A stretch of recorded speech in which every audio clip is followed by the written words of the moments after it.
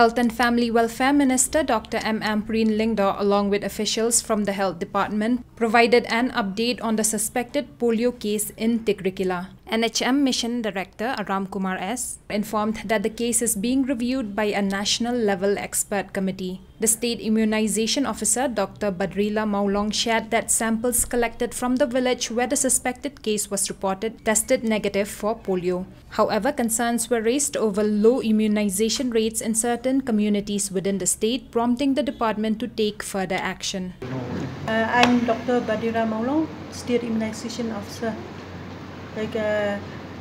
Recently we have again tested the 2 samples of that affected child, and also we have taken the samples from the close contact and from some villages of that community also, and all the test samples were sent to Institute of Serology, Calcutta, and all they were found to be negative of polio. And now so that means that there is no community instances of any polio case in that particular village.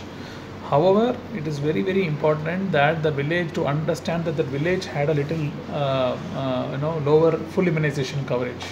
We need to ensure that this full immunization continues across all the communities. Only as a community, so if you have 15 people are here, at least 13 people have to take vaccines to achieve something called herd immunity. That immunity seems to be might have been an issue there, and so that's why we just today also we had a state level task force on immunization, explaining to all the, from the level of principal secretary to all the districts, DCs, all of them had joined to tell this about immunization of every single village. Few villages are having issues in terms of immunization, very highly in East Kasi Hills, West Kasi Hills, a lot much more here. But we think every village and every community is important. Because of this, achieving this herd immunity as a very important criteria, so that these cases don't happen. Which district has a less number of immunization? No, as a state we have already closed. We are already close as close to 90% immunization. We have already achieved it. But as I said, we have to go to certain communities, few blocks where there are 70%, 75%, 78%. We have those blocks are there.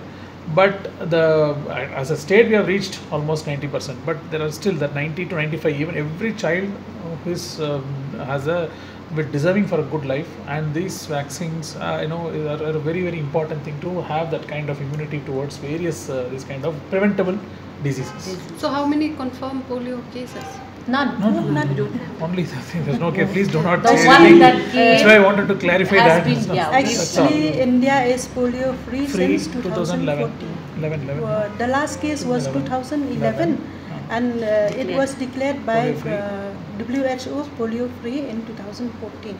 So this Tikrikilla case is a polio case? Suspected. No, suspected. What treatment he is getting? The patient is fine. The treatment he was patient is found to be okay, polio free. Correct? Yes. Not polio free, man. Suspected polio case there is no another symptoms of any other symptoms right now.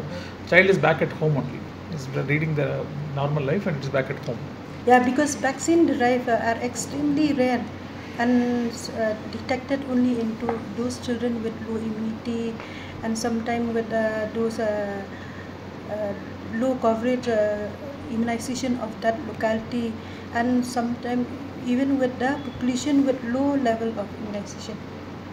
And there is a national level expert committee which takes all the matters into place, and then they decide the further course of action. That is still not been done. I think they have still to sit in the committee on national level, and they'll take this thing, because these things go beyond national boundaries also. Since we are also very close to other countries, so it goes beyond national boundaries. So there is a national level committee which will take cognizance of this. 2 types of vaccine derived that very rare, but wild polio virus that there was before that wild polio virus, but it was eradicated except only in Pakistan and Afghanistan, that there were cases in the year 2023 in the month of October and November 2023.